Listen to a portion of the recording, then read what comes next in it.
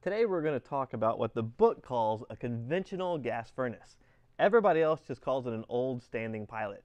They made standing pilot furnaces up until about 1991 or 1992 when regulations changed and they changed all that efficiency. This particular model is about a 1980 model gas furnace. This system here is 60% AFUE, annual fuel utilization efficiency. What that means is 60% of the natural gas that I buy goes to heat the house. The other 40% goes out this flue pipe, is completely wasted. We have two holes here. This is the combustion air. This is where the oxygen or the air from the closet area is going to come in to burn. This hole is what we call dilution air. This is the excess air that's going to be coming in, and this is going to help slow down the draft from the flue pipe. Also, if there's a backdraft or a wind coming through, it can cause this flue gas to come back in this closet. So you talk about carbon monoxide, anything like that can draft back in through here. So these are some issues that we have with these old gas furnaces, one of the many reasons that we don't use them anymore. Now this furnace would be installed in a closet and the air from the house would be completely separate. In other words, the bottom of this furnace would be installed in some kind of a box that's connected to the house, and then your supply air goes back into the house. Sometimes they're installed in a basement to where you'd have a hole on the side here to where it's pulling return air into the system and then blows the supply air back to the house. Either way, what I want to make clear is the combustion air needed for this to burn is completely separate from the air of the house. So what we're going to do next is take these panels off so we can see what's happening underneath. As I take this first panel off, it gives us access to the burners, the air chambers, combination gas valve, electrical controls, and such. The next door down is going to be for our blower control. And this door is usually tight because you don't want air from the combustion chamber to mix. So this is a solid sealed door. Also notice this has a door interlock or a door safety switch. The idea is once you take this door off, it shuts the power off to the entire system. That way you're not running the blower, pulling combustion gas, or even worse, pulling carbon monoxide back into the house and poisoning the family. This door interlock ideally won't be able to come on if you put the wrong door on. The idea of these holes lining up when they try to put the wrong door on won't allow that switch to press, so it keeps the system off. And these old gas furnaces, the filter was a lot of times behind this panel. They had this little wire piece that held the filter in. And the filter never set in there very well, so even if you used a good filter, a lot of the air would go around it. The big issue is customers would have to take these doors off, both of these doors off, to access the filter. So every time they're taking doors off, there's more of a risk of, did this door seal? Are they pulling combustible gases in? All of these are going to be issues. But this is the idea of the blower. We're pulling air from the house, we heat the air, we blow the air back into the house. Separately, we have the combustion air, the gas, we burn that, and then we exhaust that gas separately outside the house to the flue pipe. So what I'm going to do is turn this around so you can see the side view. I've cut some holes in here to help make this demonstration look a little bit better. So here you can see where all of our combustion side is. Here we have our heat exchanger. This heat exchanger is completely sealed. Well, not this one, we've cut a bunch of holes in it, but the heat exchanger should be completely sealed. So everything on the combustion side burns inside of these chambers. If I turn it to the back side, maybe you can see a little better. Here we can see that these two chambers, the fire is burning inside of here and inside of here. The air from the house is burning on the outside. So we call it a heat exchanger because it's exchanging the heat from the flames and also the gases, and also keeping it separate from the air in the house. So this is our heat exchanger. Now what I'm going to do is I've cut this panel and I'm going to pull this panel off. So now we can see what the inside looks like. So here's our burners. What's going to happen is our flame's going to light up here and it's going to heat up this section. But also the hot gases from that combustion process is going to continue to draft. What we see is that it's wider at the bottom and it gets a lot narrower. There's also all these little grooves in this heat exchanger, and the idea is surface area. What we're doing is having a lot of those gases back and forth through the metal so that we have a lot of air touching it. On top of that, the system will also have these little baffles on the side that keep the air from the blower pushing against the side of the heat exchanger. This one's obviously going to be ruined because we've cut a big hole in it. But one of the things that we look for is to see if there's any holes, even the slightest little crack inside this heat exchanger, because it can cause flue gas from inside the heat exchanger to leak into the house that's on the outside of the heat exchanger, and that's what poisons people. It's one of the big things we're always looking for in HVAC. You could simply pull a hair out, lay it against the heat exchanger, and that's enough of a crack, a hairline crack, to cause a big issue. Especially when this heat exchanger heats up, that crack that's heating up can open up and even let more flue gas out. So this is our burner. Our flames are going to be burning here inside this heat exchanger. The air from the blower is moving on the outside of the heat exchanger. So we're going to go back to the front side, and we're going to break this down a little bit more. So that you can see these components, I'm going to take the flue pipe loose. I'm going to go ahead and take this top panel completely off. This is a collection box. So after we burn all the combustion air, both of these heat exchangers come together here, and the idea is it naturally drafts out. If you were to put your hand up inside of here, you would get probably burnt from the hot gases coming out, but you could literally feel inside this heat exchanger. Here we have our combination gas valve with our pilot tube and our thermocouple. We're going to break that down a little bit more detail later, but what we're going to do before we get there is get to the control for our fan limit. So what I'm going to do is take this little screw out, and we're going to take this diverter plate off.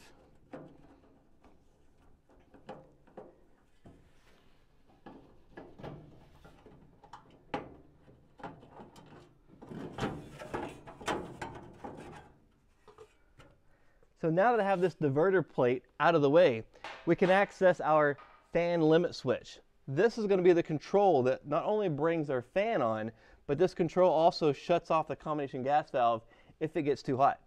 By the end, we're going to take this furnace completely apart, and we're going to lay out all the wiring so you can see all these components individually. So now if we want a lighter pilot light, we have to get access. So behind here is our burners, and there's this little access plate on the top. So we're just going to take this little access plate off,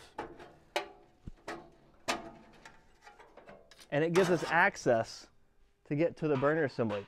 So what we're going to do next is we're going to light this pilot light, and then we're going to start this furnace up so you can see the basic operation of how it's supposed to work.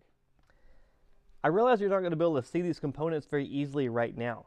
What we're going to do is after we're done, take all these apart where you can see all these components.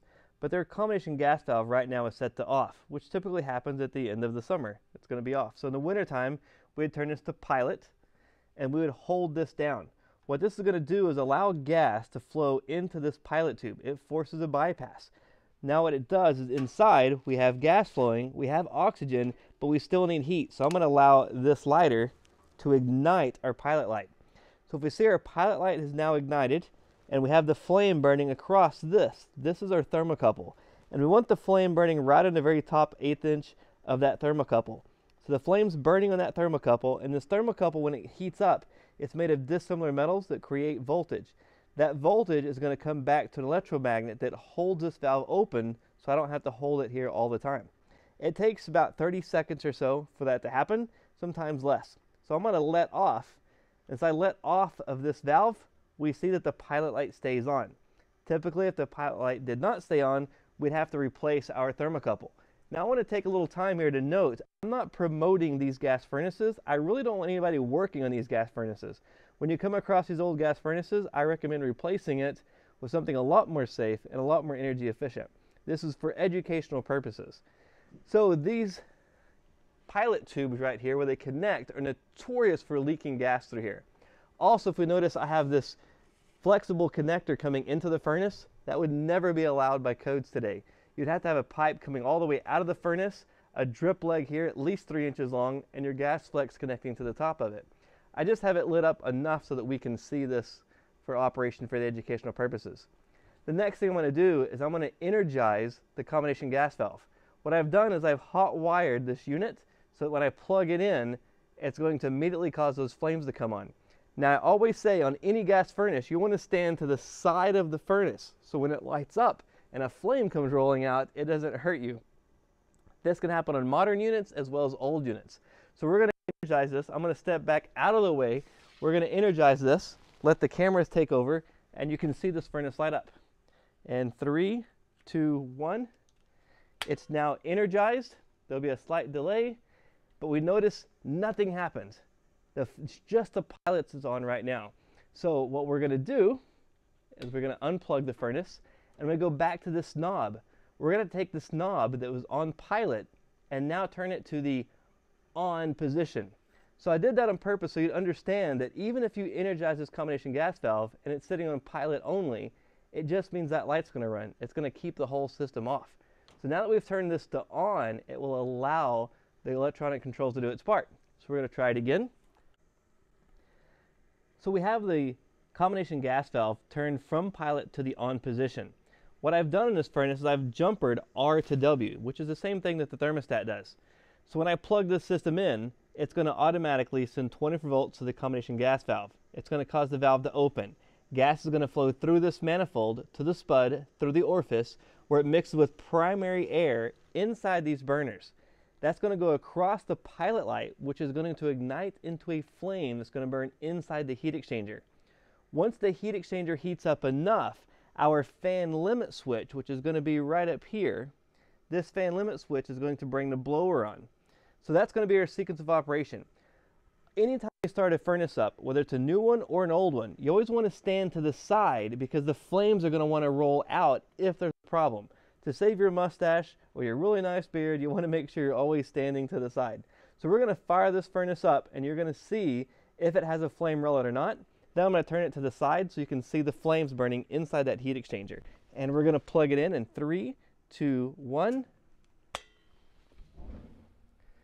Now on that camera, hopefully you notice that flame rolled out of this tube. That's a big issue, and that's one of the reasons that this furnace was condemned. If we turn it to the side, you can see how the flame is burning inside that heat exchanger. Now you would never be able to see this in the field because we've cut that whole entire side of that heat exchanger off. Now we can adjust the air-fuel mixture and change how this furnace is burning. If you notice there, the flames are way too high, and if I turn it back this other way, the flames are way too low. Now the flame should be blue with just a little bit of color on the tips of it. So this flame is not burning good at all, but then again, we have the whole entire side of the heat exchanger cut off. What's important to realize is primary air is going in with the burners. That's the main air it needs to burn with. Secondary air is the air coming underneath or the air around the burners to ensure complete combustion. Again, these flames are the wrong color. Because we have it cut open, it's not going to work.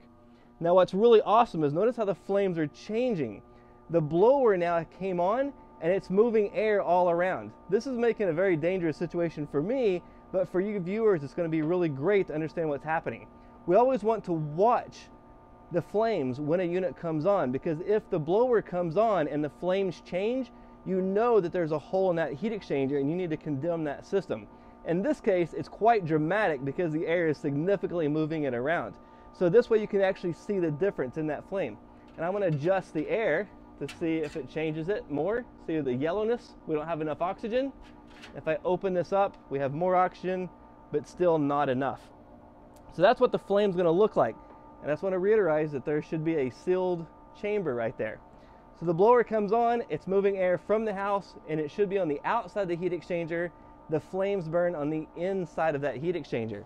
So if we turn the unit back this direction, you can see how this chamber is burning nice and clean.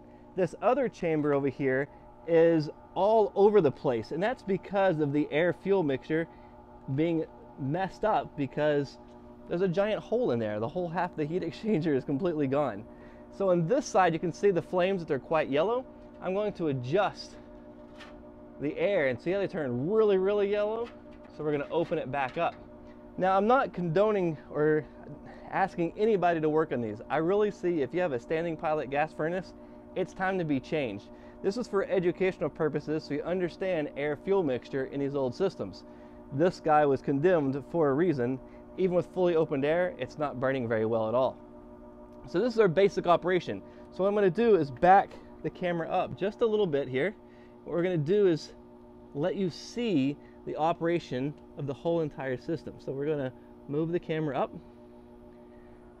This is our fan limit switch. This is what's controlling the fan. So once the heat exchanger got warm enough, the fan limit switch turned on and starts moving air into the house.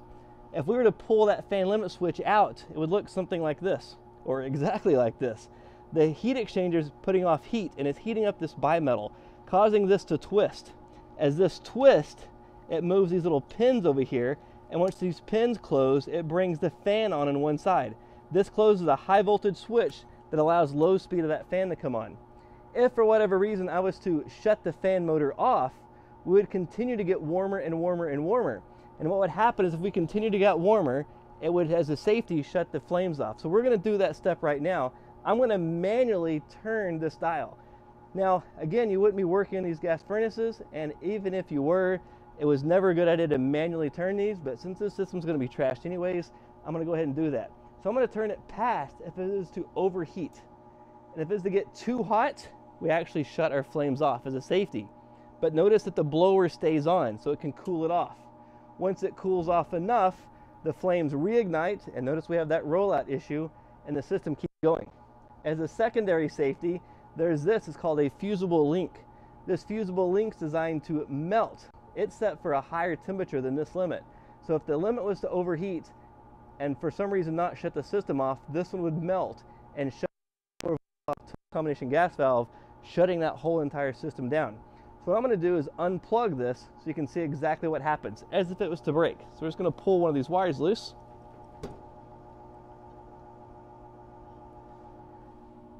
And the scary side is this system did not shut off, so this system has been bypassed. I'm going to just pull the wire off the combination gas valve entirely. There we go, and now we can see the flames shut off in this system. So this system definitely has some major issues, as well as notice this gas flex running in. Would never be allowed by code today. There would have to be a solid piece of pipe coming out with a 3-inch drip leg on the side, and on top of that, that's where the gas would actually hook up. But this is just so you guys can see the operation. Now what I want you to focus on is this fan limit switch. The heat is off, just the fan is on.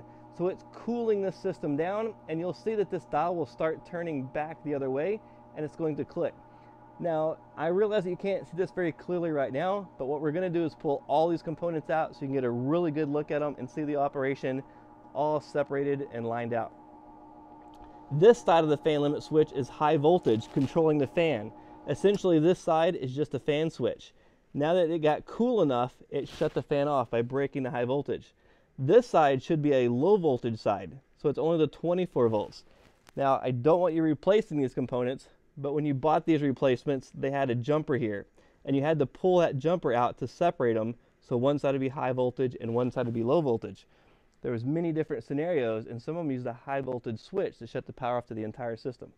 So now we can see that whole entire unit's off. It's a very simple dial. If I manually turn this, we get to the same point where we can actually bring that fan motor on by itself, and if I let go, it shuts it off.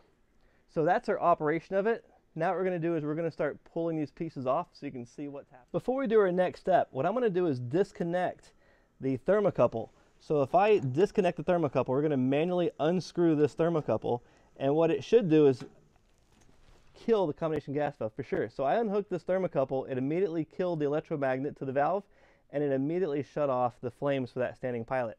The idea is if you had a backdraft or any situation that would cause that flame to blow out, this unit shuts off and doesn't allow any gas to be leaking out. It also prevents this gas valve from opening so that we don't dump a whole bunch of gas into somebody's house when they don't need that. So in a gas furnace, we've already taken this protective cover plate off, and here we have our draft hood collector, and we have our flue pipe. So I'm going to take the flue pipe off, and you don't want to hold this too long because you might end up with the flue. So if I take the flue pipe off, I tried getting off of work one time with that, but the boss wouldn't let me. So we take the flue pipe off, we just have our collector box. So we take the collector box off, you notice it's just a hollow piece right here. This allowed for the dilution air to come in through the hole earlier. The idea behind that is it slows down the draft. Remember, this is a natural draft furnace. So if we looked on the side and we see that the flames are burning here, and natural convection, the heat of the natural heat as it's expanding, is going to cause it to draft up. And if it drafts up too fast, we're pulling the flames off of here. We're also losing a whole lot of that extra heat. So having this dilution air, it helps slow that down the proper amount.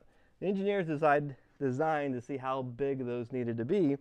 But here you can see the heat exchanger. So the start of the heat exchanger is down here where the burners are, and then they ended here and they collected together to go into one flue pipe. So this is the basics of our furnace. You can see here's our fan control. On this side here we have our transformer, we have our relay for the furnace, for the blower, we have our combination gas valve, our pilots, our manifold, our burners. It's a pretty simple system. On the bottom side, I'm going to take this back off. we have our blower and our door safety switch, or a door interlock. What we're going to do next is we're going to take this blower and I'm going to show you a few little key points of this. This is really nice because some of these just had a pin you could pull, some only have one screw, but the idea is that you can pull this blower out because it's on tracks, so it slides out very nice, very easily. Now that I have it pulled back, we're going to bring the camera in so you guys can get a better view of this. So here we have our blower. This is what's moving the air, pulling the return air from the house, blowing the air across the heat exchanger and back into the house. Some things I want to point out to you. This is the wiring from our control. We have 3 wires here. This red wire is our low speed. So in our fan limit switch, the fan side of the switch, when it closed, it sent power, 115 volts through this wire to energize the motor, do work, and then it came home through this white wire here. Now if we notice the black wire, this is our high speed. This is going to be for cooling. Our fan relay and the fan control of this would energize this one for high speed only. You can only run one speed at a time. So you're either going to run low speed for heating or you'd run high speed. On the thermostat, if you energize the fan, it would connect R to G, closing the relay, energizing the high speed. We do work, we come home to the common, which is the white on the white wire. See how here that there's these yellow butt connectors? That means that the last technician, or one of the technicians that worked in this, cut the wires to pull the blower quickly and easily. Now they did a decent job of putting it back together, but I really don't like doing that because over time, every time somebody cut the wires, they get shorter and shorter and shorter. Now you have an issue of the last guy not having enough wire to put it back together. If we take this little protective cover off, just 2 screws on here, we can get to all the wires right here. And it's important to take this cover off anyways because what we can see is the last guy didn't put the wire cap on correctly. These are actually too large for this size of wire and the wires are sitting here exposed. So that's an issue. So what I'm going to do is disconnect these wires. We take and you don't need electrical tape. If you have to use electrical tape to hold these caps on, you're using the wrong size cap or you're not doing it right. When you put these wire nuts on here, they should hold the wire nice and tight and you should be able to pull them and they don't come loose. So there's no need for electrical tape. All electrical tape does is just make a gooey mess. So this one, they actually taped it decent, but it's still going to make a gooey mess. Let's see if they did it tight, and it just pulled right off of there.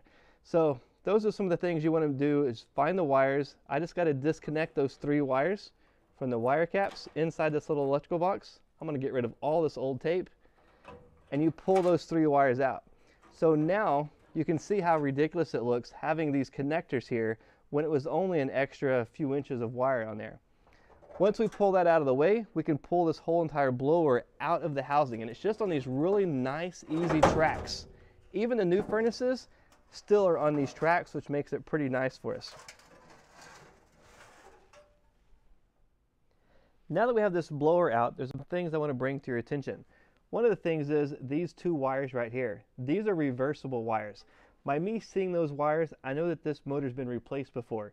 Factory motors only turn in one direction and aren't reversible. Our universal motors that we carry in our service vans are universal, so one motor can fit many different applications. In that case, this motor's been replaced before. That's not unusual for as old as this system is, but what I do want to point out is this chamber right here to this little plug. On this plug it says OIL for oil. Now this motor, when it was installed, somebody installed it incorrectly. The oil port should be facing up and down, so the oil runs down into the bearings inside of here. By it being this way, the oil runs away from it. Now, they don't make oil ports anymore, so all this is really irrelevant. The new motors are sealed from the factory for life. They're non-oilable. On this system, it should be facing up and down, and the problem with these oil ports were either A, they never got oiled, or B, people put too much oil. We had a product called Zoom Spout that was a high-grade turbine oil, and we'd put about 3 drops of oil in there, and that's all it needed for the bearings. But also, there was another port just like this on the very front for the front bearings. That Zoom Spout had an extendable spout that reached into the front that allowed us to oil that as well. So this motor, even though it was still working, we noticed that it had a hard time starting up, and it's probably because those bearings are starting to go bad. We're going to turn this motor around so we can get to the access ports for the set screw. Now on this motor, we're not going to really use this motor, but I just want to show you what we would do if we were going to work on it. One of the things I would do is take my adjustable wrench. The fewer tools in your tool bag, the better, because you want to keep it as light as possible. So this adjustable wrench I'm going to put on, and I want to put it down like so. Now what's important is notice how it's holding itself together. I'm going to apply pressure to break that set screw loose, and what I'm going to do is use the palm of my hand and press down on this adjustable wrench. If I push down on this wrench and it falls, nothing happens, no injury at all. If I push on it again, I push down, notice it came straight down, my hands are protected, nothing's going to happen to them. A lot of people want to try to loosen it by putting it like so, and they're fighting it. When it finally breaks loose, your knuckles go right to the edge of these fins, and you end up getting cut knuckles. This being rusted metal and all of the dirt and air from people's houses flowing through this, that's not where you want to end up with a cut. So once we get the set screw loose, we're going to go ahead and loosen it up a little bit more to make sure there's plenty of slack on this. We can see that this motor is severely rusted. Most likely the evaporator coil had been leaking down to this entire system. The other thing you see on this shaft is it's extremely rusted. So before we're able to get this blower wheel off, we're going to have to sand this shaft down. So what we're going to do is speed this up, but we'll show you exactly what we're doing.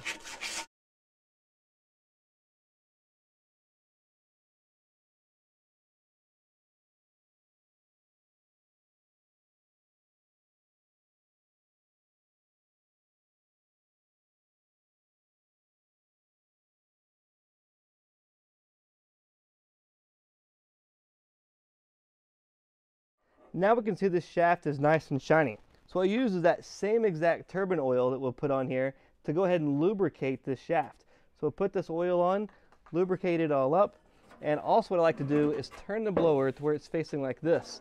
That way the oil is going down inside of that hub connector.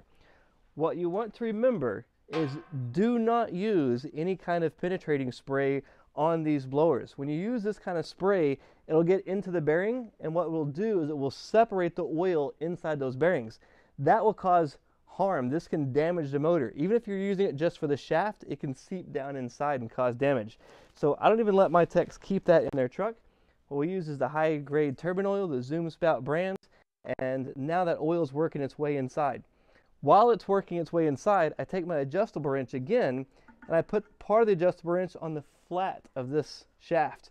Now that it's on there, I can hold the fins with one hand, and I can take the shaft and I can start to move it. What that's going to do is work the oil down inside the hub, and now it's getting easier and easier to turn. I'm going to loosen the set screw a little bit more to allow us to turn it all the way around. And I put my adjustable wrench back on the flat again, and I just start working it. Now the blower wheel, if you heard that squeaking noise, is now dropped down to the other side. What I like to then do is take my sand cloth, and down inside next to the hub, I want to go ahead and sand it one more time to make sure there's no ring of rust holding me up. Now this whole entire shaft is sanded nice and clean, and then we're going to turn the motor back over to the other side. This way I can get to these three bolts. Now a lot of technicians like to keep nut drivers that has a shaft on it to the size. Some people like to carry a socket set for all these sizes, but you really need to think light is better. So if you have all those extra tools trying to undo this, that's extra weight you're carrying around, extra work on your back. I like to just use an adjustable wrench to break it loose.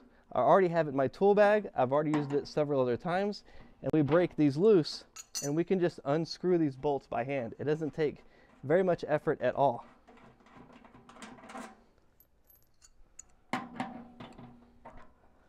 While I'm unscrewing that, I'm also going to take this control panel off. So I'm going to use a Phillips screwdriver and loosen this control panel at the same time.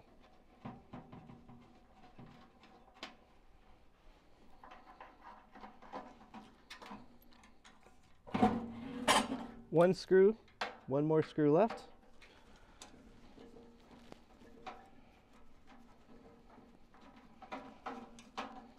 And we also have this nice little wire bracket. A lot of techs cut this off, but I like to leave them there because I want to put it back, make it look really nice and clean, keep the wires together.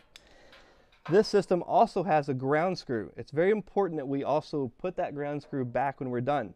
This motor is insulated by rubber grommets, so if the motor was to short out, it would short out and it would just be energized. Somebody would touch it, they could get shocked. By having the ground screw to metal, it's grounded the motor metal to the metal of the casing. If it shorts out, it's going to trip a breaker instead of potentially hurting anybody. So now we can see all the wires are separated from the motor. So now if we reach our hand down inside of this housing, I can actually pull the motor right on up and out. So now we have our motors separated. Then we have our blower wheel and our blower housing. If I was doing maintenance, I would take this outside, use a water hose, spray water this direction, and it sprays out the side, and I would wash this blower wheel. This one's extremely rusted up, so I'm going to go through the extra steps you would take if you're going to replace this blower wheel. There's going to be a screw right here on each side, so it's going to take this screw out.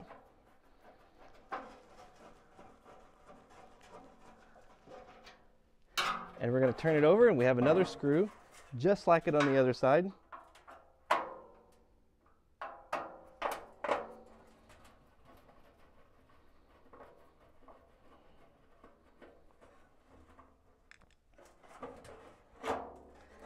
And what that allows us to do is take this piece off. This piece has a very special name. It's called a cutoff plate, and it allows for the blower to build the pressure up to throw air through.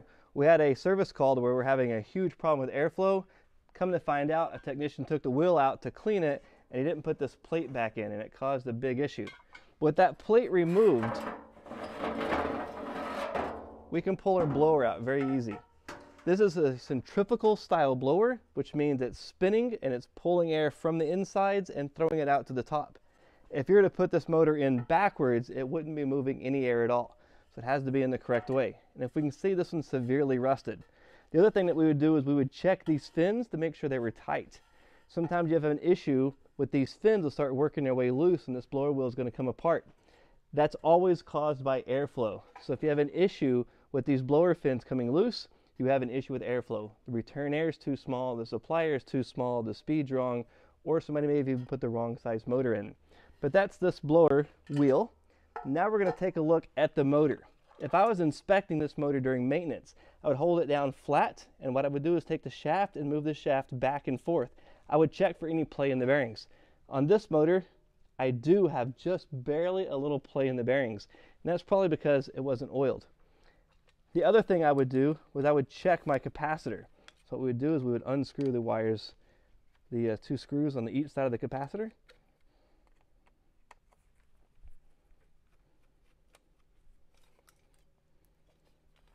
We'd pull our wires loose.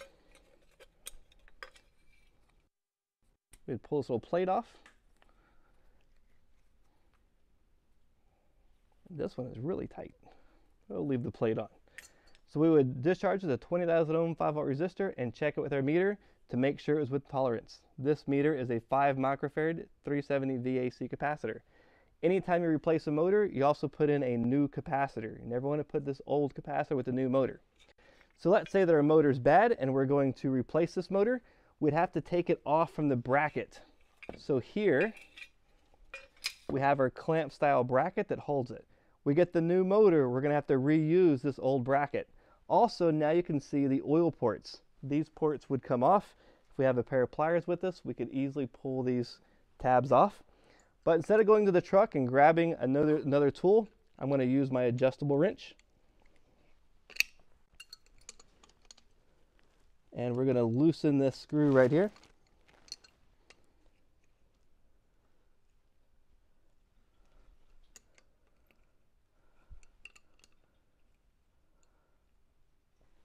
And in this case, this bracket's not coming loose. I'm going to need to get another wrench. So in this case, we walk back to the truck, we grab us another wrench. Pause it. So we went back to the truck and we grab another tool. It's okay to make an extra trip back to the truck. And again, this is an old system, so it's really not going to be applicable. So what we do is we take this, get it nice and loose. Now that it's loose, these little brackets will slide out. We got 1, 2, and 3. Once those brackets are out of the way, this band very easily slides right off. And I can clean this up and use this for the new motor if we're going to put a new motor in. Now that we got this out of the way, we can take these little oil ports. I can pull them out. That's all it looks like. You can just take your thermostat screwdriver, a knife, something, and just pop these right out. And that gives us access to the oil ports. And if we notice a lot of oil was on this, that means all the oil had left the bearings and was sitting right there at these little plugs. So again, irrelevant because you don't see these anymore. We're just going through all the components of this old furnace. So now that this motor's done and out of the way, let's break down the next part of this furnace. So we got the blower all taken apart and we talked about everything with that. Now let's talk about the burners and the rest of it. So what we need to do is shut the gas off, which you already did, and we're going to take loose this gas line. Now remember, this gas line should never be installed like this anyways. There should never be a flex inside of this compartment. But we're going to take this loose and out of the way. That disconnects our main gas. I'm going to also disconnect the 2 wires for our combination gas valve. 1 wire and 2 wires. Also these 2 wires for our limit switch. Now if you were doing this, you'd want to make sure that you wrote down where the wires went, and some people even tag these wires so they know exactly where they went. So these wires are out of the way. There's nothing now connecting the gas valve except for the manifold, the pilot tube, and the thermocouple. So what we're going to do on this particular model is I'm going to take out the burners and the combination gas valve together as one entire set. You can take the gas valve out separate, and in some models you need to, but you also have to separate the pilot tube and the thermocouple. So we're just going to take these 4 screws out. You already heard it shift its weight. Now this should come all out as one full assembly. So here we have the combination gas valve, the burner tube, we have the jets, the orifices and the spuds, we have the main burners, we got our pilot lights and our thermocouple and the burners. And you can see that there's a whole lot of soot and stuff on this and buildup and flakes.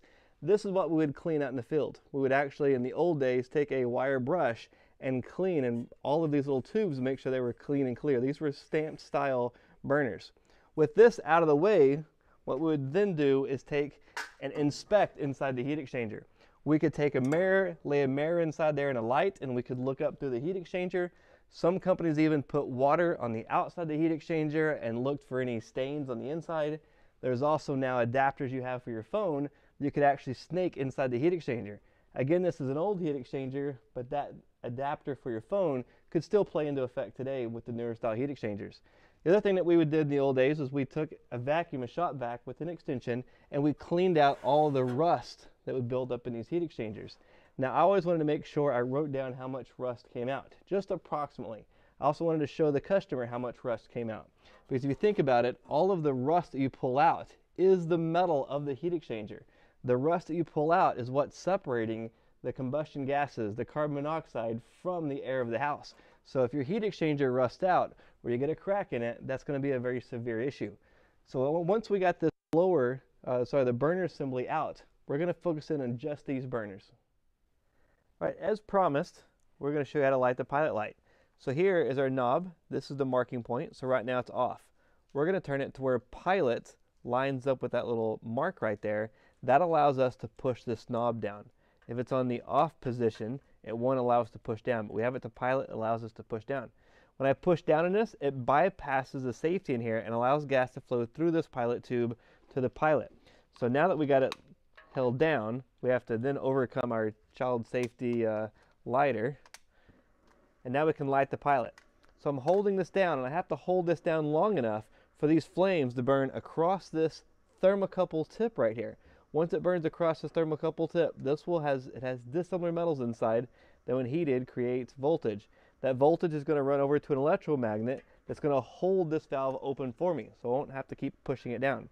It takes about 30 seconds or so. We'll see if it's been long enough. As I let off, it holds the pilot for us. So I'm going to show you a little bit more detail how that works. Here I have an extra thermocouple, and I've taken the solenoid valve out of a combination gas valve. And if you see here, as I push up and down, this is free flow. There's just a spring keeping it pushed open. What's going to happen if I manually hold this valve down and I put the thermocouple into that flame to let it start getting hot, and then I let go of this valve, it holds it in place. So it's holding the valve open. Now when I take the thermocouple away from the flame, it's going to take it a little bit to cool off, but it's going to stop creating voltage and current, and it will allow this to spring to pop it back out. So if we wait for it long enough, it should pop back out on its own. It's taking a little bit longer than usual. So if you see when you stop, when your pilot light blows out, you're still going to be leaking a little bit of gas before this cools off enough to de-energize this electromagnet. And there it is. It cooled off enough to drop voltage enough so it stopped having a flow of electricity, so we killed our electromagnet. So that's how that works. When I push that valve in, it's manually holding this open, allowing gas to flow there. Once the thermocouple gets warm enough, it's going to hold this valve in for us. And that's what's happening now. There's no electricity hooked up to it. It's just the valve holding it on. So I'm going to turn this to the on position now. And now it's ready to light. So even if the power goes out, it's its own little energy system right here that's keeping that pilot lit. So what we're going to do next, I'm going to step back out of the way, and we're going to energize 24 volts, the combination gas valve. This is going to allow gas to flow through the manifold, to the spuds, through the orifice, mixing with primary air inside the burners. It's going to go across this pilot light. It's going to ignite into a flame, burning down both of these burners. And that should be burning in the heat exchanger. This little tube right here is a crossover tube. No matter how many burners I had, this tube would extend all the way across all of them. And it allows us to light every single burner. So what we're going to do next, I'm going to stand back out of the way. We'll zoom out a little bit so you can see the full picture. And we're going to ignite these burners.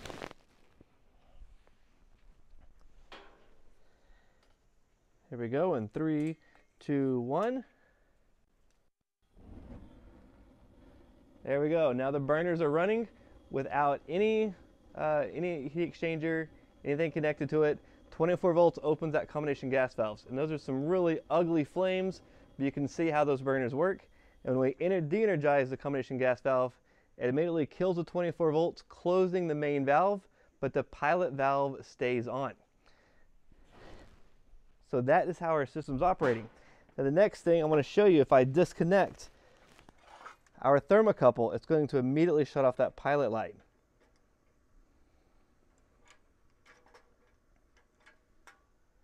And I don't know if you heard that click or not, but once I loosened this up, it killed the voltage, this little solenoid, shut off all the gas flow. Now even if I turn this on and plug this system in, you may or may not hear the click of the gas valve, but it will not open. It will not let gas through.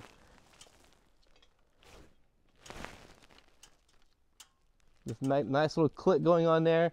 It's energizing a solenoid, but because this valve is first, it won't let gas go past it to energize the rest of it. So that's our safety features. Pretty much one of the 2 safety features on the entire system. It's very limited on safety features. But that's how this combination gas valve and these burners work. So what I'm going to do next is we're going to isolate all these other components.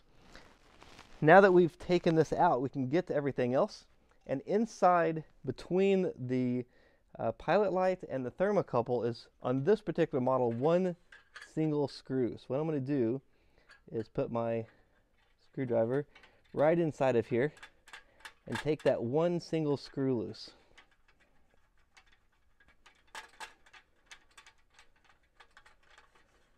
Now that allows this whole assembly to be free, but I want to also take it loose from the combination gas valve. So we're going to take our adjustable wrench, and usually I like to keep a nice small adjustable wrench for these, but now that these systems are really out of date, there's not much need for it anymore. Once we get it loosened, it's usually just hand tight, and I can unscrew the rest of this fitting. So now I've already taken the thermocouple loose and the pilot tube loose, and now we can look at just this pilot assembly right here. So I'm going to move the burner out of the way, and we can take a look at this pilot assembly. So this is our thermocouple. What we used to do is every time we had a customer during maintenance contract, we would replace our thermocouple, and there's a few different types, but there was a universal kit we'd replace it with. But they pulled out from that assembly, and this is our thermocouple. Dissimilar metals, when heated, creates voltage, applied to a coil, created currents, and had electromagnet. So these would be your #1 fail issue. If I tried to hold the pilot and light it and it wouldn't stay lit, this is usually the culprit. So this is our thermocouple, and this is our pilot assembly and pilot tube. The new guys in the field would notoriously be working with these, and they would break these tubes. This one's been overbent. Somebody's bent it too much, and it's really kinked right there. And notice all these really horrible teeth marks right here on the top of this brass piece. Somebody's tried to put pliers in there and tried to work it, and most likely if we were to put soap bubbles around this, we'd see that that was leaking. So that was a very common issue. I used to keep these kits on my truck to fix the ones the last guy had messed up. So next what we're going to do is look inside of this pilot assembly, and we'll see if it's going to cooperate. Ah, it is. It's actually going to let us unscrew it. here is our pilot assembly, and that's just a hole there. But what's interesting about this pilot assembly is on the end right here, this is its own little orifice right there. There's a very special size hole in that. This fitting slides up inside of here. So this restricts the flow of gas, just like the orifice does in these big burners. It restricts the flow of gas, regulates how much gas is coming through. If we have the set amount of pressure, this keeps our flame burning correct. I've seen people before try to clean this hole out, and they'll put a screw in there, and it makes the hole way too big, and you have this ginormous pilot flame blowing. It's really, all this is irrelevant, because if you see one of these pilot systems, it's really time for an upgrade again. This is just for your information here. So this was the orifice side for the pilot. It would slide in like this. This was the hose kit. Like I say, these are notoriously for technicians messing these up. And actually, this has a whole lot of Teflon on here, or pipe dope, or some kind of yuckiness on here. So somebody was having an issue with this leaking, and they put a whole bunch of this on trying to fix it. That's not the answer. The answer is this tube was just bent up and tore up, and that's why it was leaking. So this furnace was really needed to be replaced. I'm glad that somebody finally did replace it. So this is the pilot assembly and the thermocouple. Once we get that out of the way, let's go and break down a little bit more about this furnace. Next on our journey of destruction, we're going to go ahead and separate the manifold from the burners. So I was going to take this last screw off. I already loosened the other ones up to make this process a little bit faster. But these screws notoriously get rusted just from all the heat. So we separate that. These are our burners. So here's our combination gas valve. And I say it's a combination gas valve because it's a pressure regulator and a solenoid valve. So we energize our solenoid valve with our 24 volts here. We have a separate solenoid valve for our pilot assembly. And on top of that, we also have our pressure regulator. This screw on the very top right here, if we take this cover off, behind it is our adjustment for a pressure regulator. So if we loosen this up, we have a pressure regulator adjustment there. So I can adjust the pressure in the manifold. So it's called manifold pressure. It's the pressure in this manifold. On the side, we have this little tap, and it says pressure tap. This gives us the pressure for the manifold. So we'd unscrew that, we'd put an adapter in there, and we'd adjust to get the manifold pressure correct for this system. This particular system had a manifold setting of, and it's completely worn away. The tag on this is completely gone. But that's how this system works. So I'll put this little cap back on here just because old habits die hard. You never want to lose these parts.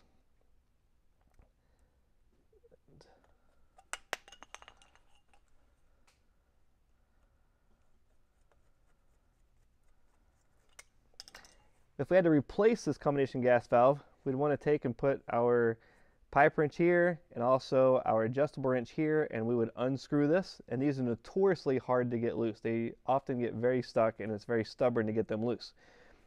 That would leave us with just this pipe here, and this pipe is called the manifold. And these fittings are called our spuds, and our spuds are removable. So I can easily remove this with an adjustable wrench. And the reason you'd want to remove these spuds is if you were changing it from natural gas to propane, or if you were changing the altitude. So if you had a system and you were installing it in a higher altitude area, you'd have to change out these orifices or these spuds so that you could fit for the proper gas fuel mixture. Higher altitude has less oxygen available, so you have to adjust that size. This fitting that I'm taking off is called a spud. I don't know why they call it a spud. It is. The main thing is the hole that's in the center is called an orifice. So another word for a hole is an orifice. So you have different size spuds that essentially just have a different size hole there. It's very important that these are sized correctly, and this one has a whole lot of soot in there. So the second reason that you would clean this is, or take this out, is to clean it. You can use tubing cleaners and little brushes, and you can clean all that out, but that's one of the reasons this has been flashing back. They probably had a problem with this manifold pressure being too low. The gas burned back inside of this spud and orifice, and that got into the manifold. So this system, as severe as this is, there's as much black soot as there is in there. This is supposed to be brass. This is supposed to be a shiny brass color. So this system was definitely beyond its life expectancy. But this is a combination gas valve, our manifold. Now, let's talk about the burners. Earlier I talked about adjusting the gas pressure. Sorry, I apologize, adjusting the oxygen. And this is what I would turn for adjusting the oxygen. Now those spuds would mount right in the very, very center of this. So the spud would be right here, and it's shooting the gas to the very center. As it's shooting the gas through the very center of this, it's going to be pulling oxygen into the side. And not just oxygen, but our full air. So when we're burning that, it's shooting the gas through and it's pulling the air with the oxygen on the side. This is primary air. The air that's mixing inside of these burners is primary air. The air around the burners, the extra air that's around the flame, this is called excess air. It ensures complete combustion. If you're in class in school, those are the terms that's going to be on this test. Another classroom term is this is called a crossover tube. But in the old days when we had to clean these, we would take a wire brush, and we made sure we took a wire brush. And see all this black on here? We'd take a wire brush and we would just brush this, and notice how clean and shiny it gets. But more importantly, we want to get the brush bristles inside of all of these little tubes of this stamped steel.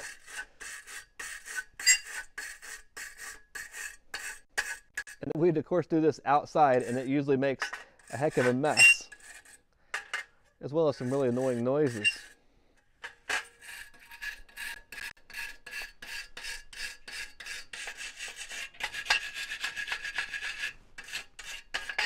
Gives you an idea. I would do this whole entire section forward and backwards. I would take and turn it upside down to get all of the particles that I cleaned out, and then I would take my nitrogen tank or CO2 tank, put it through here and blow all this out to make sure it's nice and clean. But these are the burners. The job of a burner is to direct the flame and mix the air and the fuel together. So that's our burners. Next, we're going to take apart the rest of the components for the wiring, and we'll do that here in just a moment. As we continue on with our path of destruction, or autopsy of this furnace, we're going to continue to take a few more of these components off. And this is going to be what we call our fusible links. So one screw on this takes this component out, and this would be wired in series, and this fits up through this hole between the two heat exchangers. Remember, there's one heat exchanger here and the second one here. This is fitting in the airflow side between them. So this is a fusible link. If the furnace got too hot, this link would literally melt and break the two wires. It would shut off the combination gas valve, shut off the power to it, so it would shut down.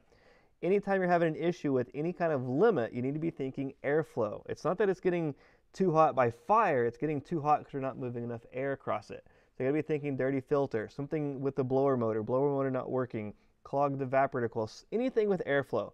So that's a fusible link. When this melted, you would have to replace this component.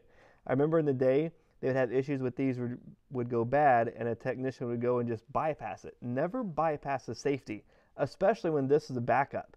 This one is set to melt at a higher temperature than this limit set. So that means this one failed and this one failed. So you want to make sure that you replace them. They have a lot of little numbers on there. You can usually look those up. Our other control is our fan limit switch. And notice I put a big pause between fan and limit switch because it is a fan switch and it's also a limit switch in one component. And not that it's relevant in today's world, but it's important to know that they were two different components mounted in one housing. So we're going to take these screws out of this, and I'll pull this out so you can see exactly what it looks like.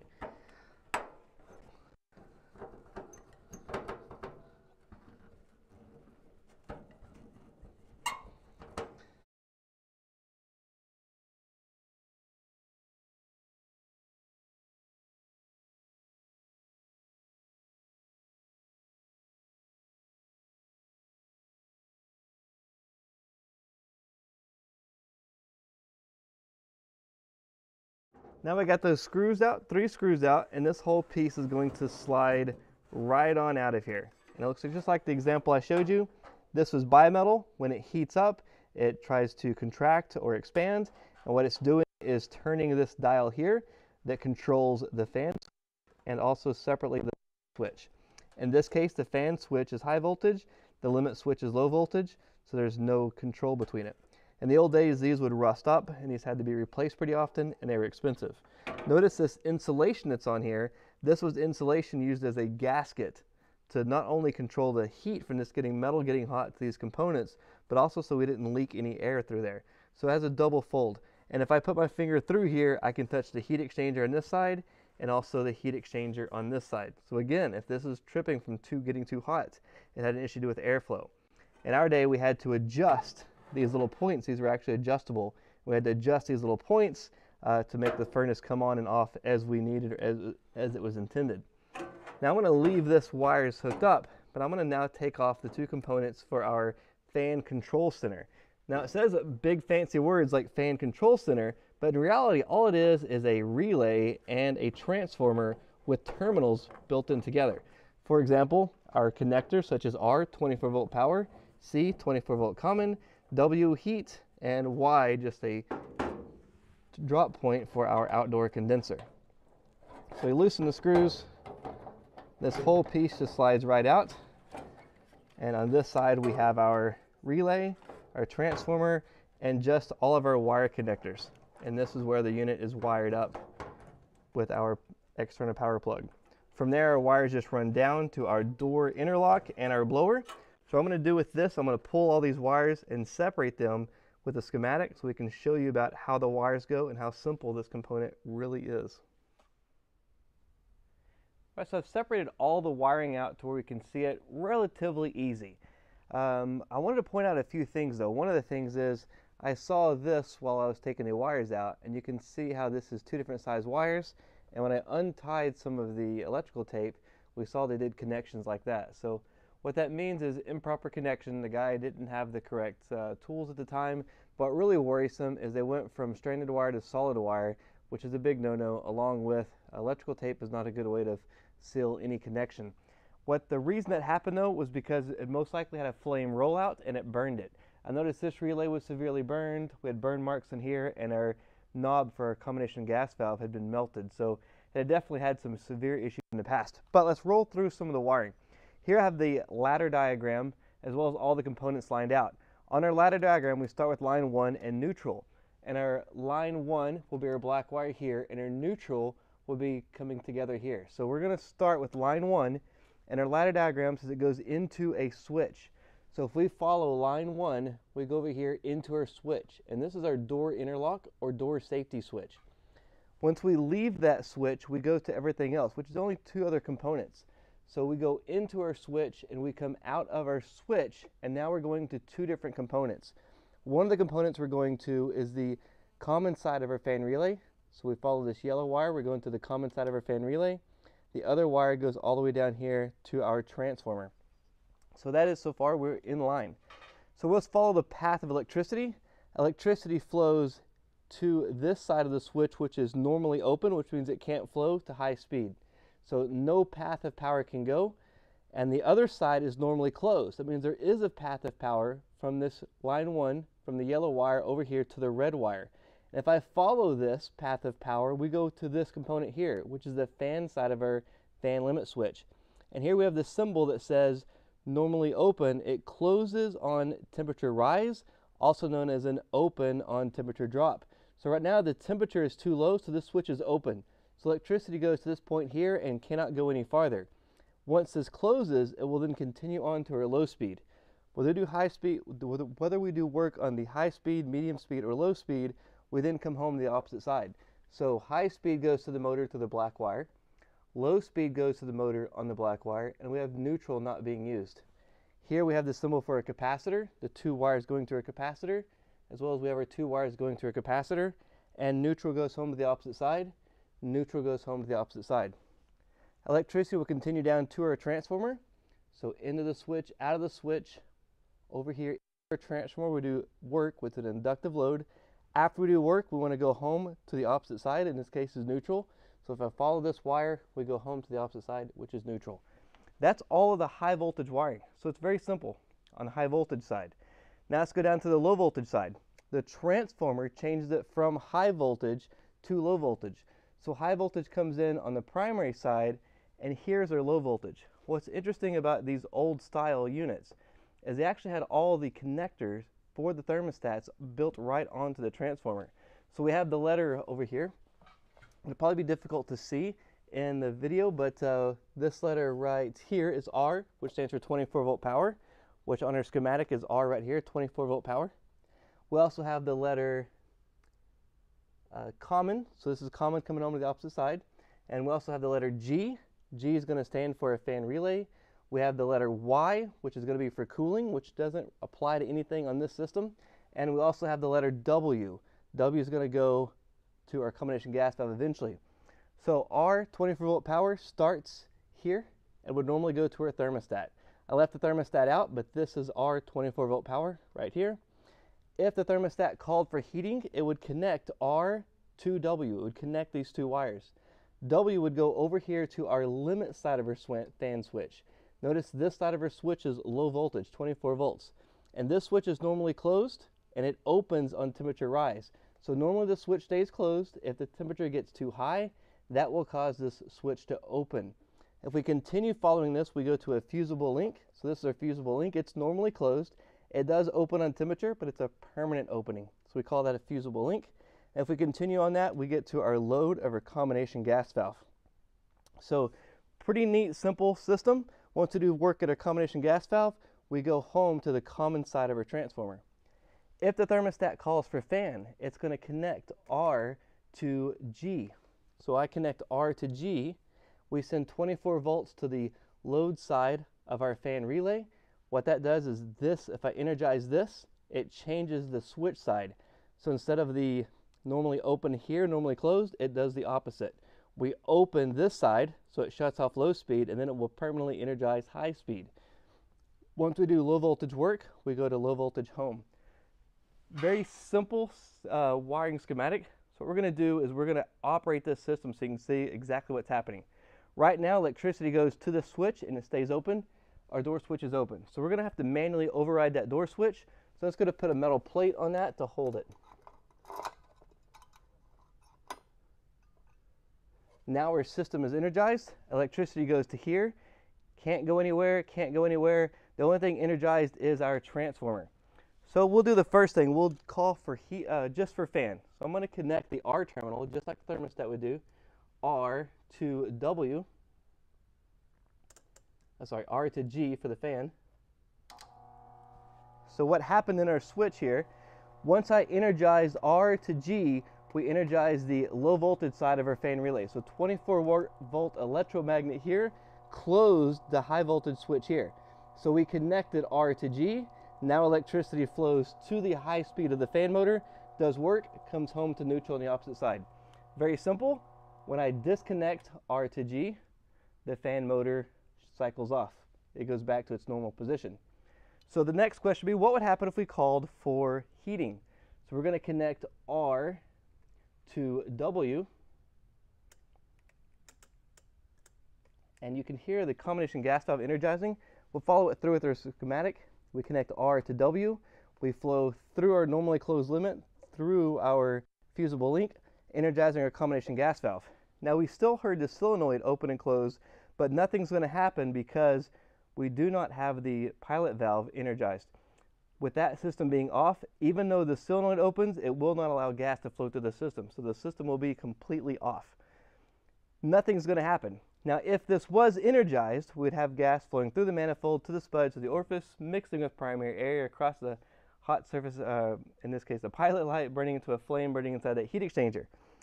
In this case, nothing's going to happen with the fan until this fan limit switch gets hot enough to bring that switch on. So this fan limit switch, this part of the switch here, is on this component right now. So what I'm going to do is heat up this bimetal strip so that this dial will start to turn so that this switch will close. And then we'll see what happens. The dial's turning very quickly. And we heard a little click here. Once we got to temperature, this switch closed right here, energizing voltage from line 1 to go through to the motor, do work, and come home to the opposite side. So right now, this switch was normally closed to this wire here, which this switch just now closed. That switch closed, sent power to our fan motor, does work, comes home to the opposite side. Once this cools down enough, then it's going to shut that motor off. But what if we kept heating over and over and over again? If we got too hot, in other words, maybe that motor wasn't working, and I was to heat this up too much, this dial would continue to turn until this switch right here broke these two wires. In other words, when this switch went too far, it would actually break the wire here. By doing that, we would de-energize our combination gas valve, which would shut off the flame so that we would no longer have heat going in that system. If this did not work and it kept heating, this would melt and it would break it here. So we got two safeties. Either one of those safeties would shut off the combination gas valve to allow the system to not create any more heat. So if I didn't have this fan motor working, this would definitely overheat. So what we're going to do is let this cool down, and you'll see that that fan motor is going to shut off. But before we do that, what would happen if we were to energize the fan switch while it was running in low speed? So we're going to connect R to G. So what happened here, I've now energized R to G. We've energized the low voltage side of our fan switch, which has now opened this side, and then it closed this side. So now we've bypassed this switch altogether, and we've sent power from line 1 straight over to high speed. So now I'm only running one speed at a time. If I disconnect to this speed here, we go back to its normal position of being closed like so. Now this cooled off enough so it shut off on its own, but if we heat it back up,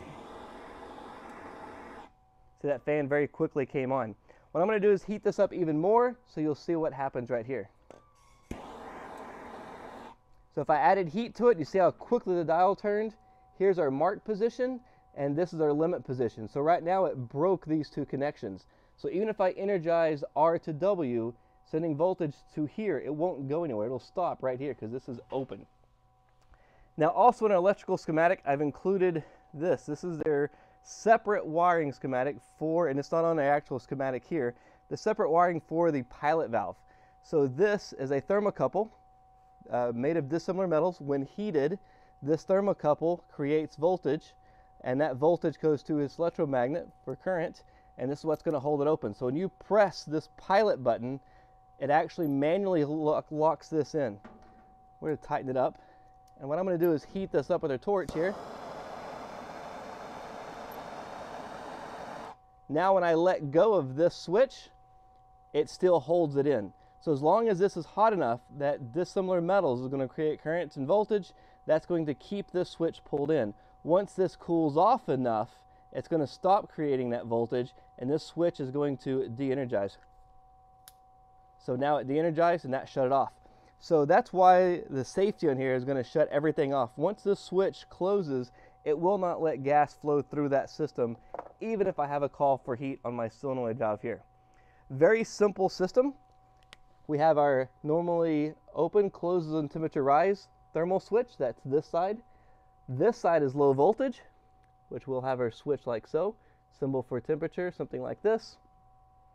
And then we also have our fusible link. I'll draw that back in, something like this. There's tons of different ways they draw these. But the switch is on the top side, so it's going to open on temperature rise. When this temperature symbol pushes up, it opens it. When this temperature symbol pushes up, it closes it. Now that's how this one's wired. There are some units that use this side that breaks the high voltage power to the entire system. So sometimes you'll see them wired with this switch being wired through here to where it shuts off everything. But that's a whole nother subject. It's just giving you an idea of how these older style fan limit switches worked and how simple the wiring was, lack of safety controls, but a basic wiring schematic follows with the system. If I was to install my thermostat, it would install here. My thermostat wires would connect right here to these components. Very simple system. This is our fan relay. And it's stuck in there pretty good because it melted. Our low voltage side. So when it says fan relay, this is where a low voltage wire is hooked to. On the high voltage side, it's going to be drawn a little different. This is the wire that comes in here. Normally open is here to our high voltage side, to our high speed of the fan. This one is normally closed, which connects it line 1 to this side to low speed. So it's normally like this. When I energize this connection, it disconnects and then connects like so. Disconnected, connected. So it's either connecting it here or here. Very simple process. Not much to them, but that's how it works. Next, what we're going to do is take this heat exchanger apart so you guys can see what it looks like.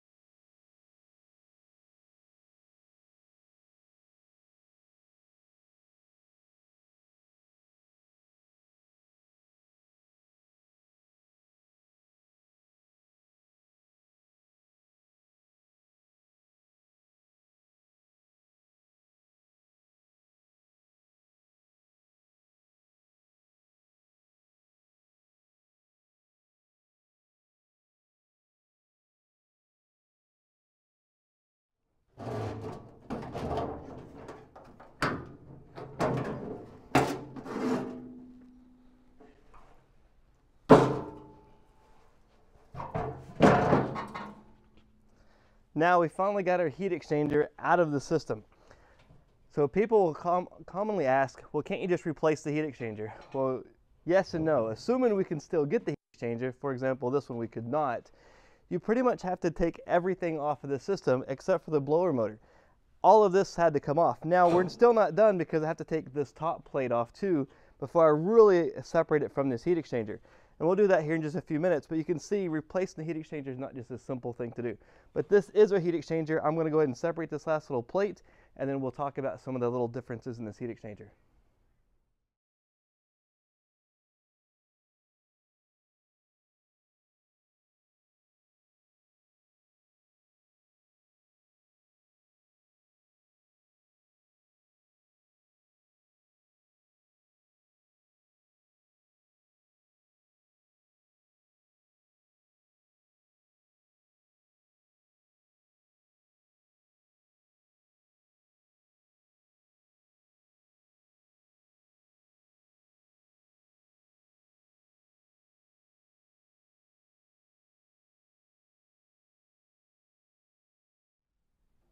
Now we've got these heat exchangers completely out.